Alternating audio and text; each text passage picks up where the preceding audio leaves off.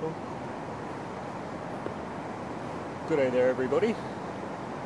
This will be the next video in the sequence of river guides for the 2023 Avon Descent 50th anniversary race. So we are here at Extract Weir to talk about two places on the river. Well, two main places and then a couple of places in between which aren't really that important. So we left you at Northern Weir, which is obviously early on day one, and it's the first thing you see. And from then on, you've got basically you've got the boring section of the race from that point onwards until you get to Katrine Bridge, which is 17 kilometres from the start of the race. Katrine Bridge is really the first obstacle after Northern that you have to that you encounter, and that is also a team's changeover point. And sadly, it's also the only place on the whole Avon Descent route that has ever claimed a life during the race, which was in 1991. Somebody in a plastic kayak was paddling on a very high year and came up to Katrine Bridge and approached the bridge from the right-hand side of the river and came across the river sideways and got washed into the pylons. And you'll see in the video that I linked below that the bridge is actually at an angle to the river. So you come around a corner and then you encounter a bridge which is not parallel to the river. It's not perpendicular to the river, sorry. That means that the water is not flowing directly underneath it, it's flowing at an angle underneath it. So you must line up the pylons through the bridge, which means getting to the left-hand bank before you enter the bridge, or near the left-hand bank, and then turning your craft before the bridge, and then going through the middle of the bridge with the flow of the water, rather than coming at it from the side and then trying to attack it from where the river is, which is actually at an angle because it turns at the same time as when you encounter it. So the person was unfortunately not able to be pulled out of the water, even though they had ropes on his boat and were pulling him, because the water pressure was so great that the pressure pulled his boat downwards. And that can't happen anymore now, because when the water is high, like it was in 1991 and many years since then, they restrict access to the bridge and they force you to portage around the bridge. I'm pretty sure this year we won't be portaging around the bridge, it's safe to say. That usually only happens at about 2 meters, maybe 1.5 meters of water and above. And this year we're going to be at 0.6 or so. Now, we are very lucky in that the rain from last week has just hit the river yesterday, and we can see on the river gauge here at the tea trees that yesterday we had a huge kick in the water level, and it went up to 0.8 of a meter in the tea trees. I'm going to stand up because my legs are sore.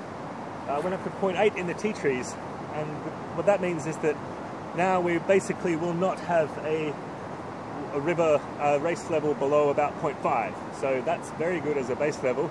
And then what you also might notice right at this moment, it started to rain. It has just started to rain today on the Monday before the race, and it is forecast to rain a lot more tomorrow, and then maybe be a bit drizzly up until the race. So it looks like the river is going to be this is the upper stage of the river, will be at 0.8, and then dropping 0.8 yesterday, and now dropping to about 0.6, hopefully to about 0.6 and nothing below, with this rain now sustaining it at about 0.7 it is right now, and probably just sustaining it at 0.7, and then it will get down to about 0.6 and maybe 0.5-ish by race time, unless we get more rain. So we're really hoping for some more rain, because every 0.1 of a meter is about 30 minutes overall race time, maybe even more, that's knocked off the race with every increase in water level. So luckily this camera is rain resistant, so I'm going to keep filming now. So we'll talk about the next obstacle down the river from Northern Weir. And Katrine Bridge is something that you go through, and it's just a bridge, so if you're not in a team, then you'll just shoot straight underneath and keep going. It's just mentionable because, as I say, at high water level they force you to portage, and it has been dangerous in the past. But all bridges are dangerous, all pylons, obstructions, obstacles in the water are dangerous, and especially ones that can have a downwards force, like a pylon, which will push you underneath if it's got lots of water pressure on the top. But the water pressure is not high enough today to do any of that. So the next thing after Katrine Bridge, which is another 2 kilometers down, I believe, I just measured, is Glen Rapids, which is the first real rapids of the race, which is actually another ford, another man-made ford, but it's not concrete like Northern Weir. So you approach Glen Avon with caution. At this water level, you'll find that it will be quite rocky and have defined chutes. So Glen Avon is a section of two fords or 2 crossings, one after the other, and you must approach the first one on the right-hand side of the river, and you'll see a few defined chutes. It's quite bony, basically, but once you have the first chute negotiated, you'll be in a section in between where you must turn left and then go over to the left-hand side of the river, and you'll see a defined chute on the left-hand side, which usually has a big hole on the far left, so don't go too far left. And then be ready. In past years, we've had a tree that comes down, hangs into the river, and you must graze that on your left-hand side and miss it to the right. There is an eddy there. You can easily get spun out on the right-hand side of the river, so be ready for an eddy to pull your boat around or to suck you, I guess, out of the main current. But as I say, there has been a tree in the main current in the past, so look out for things overhanging, which I think they've gone now. I think it was washed away probably 3 or 4 years ago. So simply come down the right-hand side of Glen Avon, or where you see most of the water coming, and then you'll see most of the water heading over to the left, and then down a main chute. There's a big hole. Keep your paddle in the water. That's your first test of a stopper, a big hole with maybe some rocks and a big wave. And that'll be surprising because you haven't hit one since Northam, and you'll need to have a brace stroke ready. Keep your paddle in the water. I can't stress that enough. That is 4 k's upstream of right where we are now, Glen Avon Rapids. So you'll come through Glen Avon Rapids, you'll go under Dumbarton Bridge, and then I think it's actually 4 kilometers from Dumbarton. So it's a few k's down from Glen Avon, you'll get to Dumbarton Road Bridge, and then 4 kilometers from Dumbarton Bridge, you'll come down here in Mallard Pool, and you'll be at Extracts Weir. Extracts Weir is one of the big 5 rapids of the race. It is man-made, as you can see. It's got pillars at the top here and a concrete Weir dam wall at the top here. We'll go down to the bottom in a moment and you'll see the actual chute itself. I mainly wanted to come up here to explain to you guys the portage area, which is always right where I'm sitting now. I'll get up and point to it in a moment, but all novices, and this year I'd suggest every competitor in the race should portage Extracts Weir. It is far too low to come down without definitely hitting rocks, and unless you want to put holes or scratches or dents in your boat and have a really slow, it's not going to be wild, it's not going to be huge waves and crashing through things like you might have seen in the past. I'll link to a few videos below of the big water, which it is exciting, and in very big water the trick come down here. Right down the left-hand side, you'll see a lot of water coming down there, and it's actually by far the easiest way to shoot this rapid, to shoot Extracts Weir, I'd say in any water level. In the middle section there is Williamson's Weir, where the power boaters have made a chute, which is exciting and fun, but I'd say the more dangerous, the more complex of the 2 options. You've got a central chute and a left-hand chute. There used to be a right-hand chute, no more. There used to be pipes across the river, no more. And those pillars are still there. The middle chute you'll see is just to the left-hand side of that left-hand pillar. So we'll go down the bottom in a moment. But for now, I want to talk about portaging, because basically everybody will be portaging on race day on Saturday coming up. So you'll paddle around the corner here, and you'll want to get onto river left. As you see, the current is not very strong, so you'll easily be able to come out here. You want to come around this bank, because this bank, if you see, has another little bit of water before you get to the real bank. So don't jump out of the water here. Come around this bank, poon in here, back upstream a little tiny bit. I mean, you can go down to this, you can go to this bank down here, but it's very close to the main chute and it's not a very nice jump out. So pop out over here. You'll see it's pretty flat, pretty easy to get out.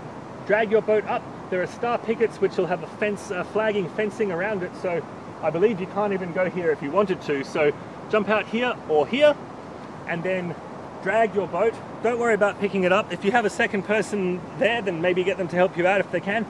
Drag your boat through the flagging and we'll go around there now to see where we will be taking our boat. Remember, this is a 360-degree video, so you can pan around in all directions and see me from behind or in front and whichever direction. So we're now in the portage area. See, it starts over here, which is silly, and comes over here. So I guess you could theoretically jump out of the water over here, but I do not recommend that. Jump out of the water over here, back upstream a tiny bit, and you'll have a good time. Now we'll go down to the bottom of the weir and show you the way through if you do decide to shoot it. As I say, 0.6, anything below 1 meter, do not shoot X-Trax Weir unless you want to have a rocky and exciting, well, touch and go sort of time. So this is the portage chute here. It's quite a long way. You will probably want to jog with your boat. Everybody should be out of this channel. Feel free to yell at people to tell them to get out of the way. It's a race, of course. There will be spectators and commentary team up here, of course. And if you see, they make you get in way down here. Now, if you have a chance, don't blame me if you get in trouble, but I'd jump in down here because it's a long way to Tipperary all the way down here. So we are going to stand a little bit further away from the chute so that you can hear what I have to say. So, in high years, where we're walking right now is where we paddle. So if we see here, we've got the two defined chutes. Now I'll set up the camera here and we'll have a chat. So, here we are at the bottom of X-Trax Weir, and we are currently located where the channel comes when you're coming shooting down here in high water. So we see on the river left, which means that side of the river coming downstream, there's a little channel right now, a little bit of water coming down the far left. Now in high water, this is the correct way because these rocks are all underwater and we can come straight down in this direction. And that's, if you look at a video from 2019, I believe it is, I almost hit that thing, that stick there, or maybe it's that stick, I think it's that stick there in fact. So this is the way, come down here. As you see right now, not enough water. There is a chute in the middle. There is a chute which was created by the powerboaters to enhance excitement and create a path down the river in low water. It is unfortunately very difficult, and the year after they created it, there was a huge flood and most of the rocks were washed out the way. So there's a huge drop at the top, if you can see that.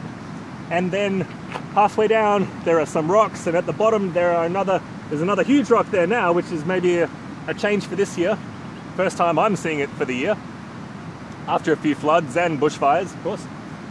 And then we come down into the pool here, which has another rock, which has a great sounding noise when it knocks into your boat, which split the front of Chris Smith's boat a few years ago, and I whacked it good the same time, about 2 minutes after he did. So, as you can see, the middle chute is defined. It is the way. If you were to shoot this today, you would probably come the middle. You could shoot the old Vindex chute, we call it, which is on the river right side here, which is where we used to shoot it in the 90s. Before there was a middle chute, before the left-hand chute was really a goer, and I mean lower water, maybe about this water level in fact, we used to come down this right-hand side here. I've only shot it once or twice, and because I started paddling in 2004, so it was already not really away, and there were pipes across the river by the time I started paddling. So I'd say never go right side nowadays, because when there is enough water to go over the right side, the left side is better. And the middle is away, very difficult. So portage down the left, hopefully come down here. If you can't come down here, follow the flagging all the way to where you jump in, past this pool into the next pool, which, as I say, is a bit of a portage, and if you don't like portaging like me, then I would hop in at this point right here. So X-Trax Weir is that sort of first obstacle that I figure is the one that you'd turn out on. Glen Avon is is a duty. Glen Avon you could turn over in, but if you know what to do and you've made friends with your boat, if you're competent and you feel confident in your boat, you'll be okay in Glen Avon. And as I say, portage extracts and you'll be okay here too. You don't want to shoot this anything below 1.5 meters, and right now it's 0.7 and it will be dropping. It'll be coming down. It might stay at 0.7 with this rain coming tomorrow, but it will definitely be lower than this for race day. So have a look. It will not be as good as this. It'll be worse than this. So after extracts Weir, we have Toodyay Town, which is just behind us here, basically 2 kilometers from where we stand now. And we're not going to worry about going to Toodyay because everybody can go and see the town for themselves, and there's no rapids. There's a few bridges and a spot to come out, jump out and get lunch, but that's about it. No obstacles. There's Toodyay Rapids after Toodyay. It's just a gravel bank, a gravel bar sort of thing that you come down at. This water level, 0.7 or 0.6, maybe even 0.5, you will have no trouble. Just pick where the main water goes. You will have learnt by now that the channels are shallow and you must pick the deepest part of the channel, and that does change. So Toodyay Rapids will be no issue. So Toodyay Rapids is really the last thing on the first part of the river, and then after Toodyay Rapids we get into the tea trees. So from this video we'll hop into the Wetherill Park section of the race, and we'll talk about that from here on. See ya!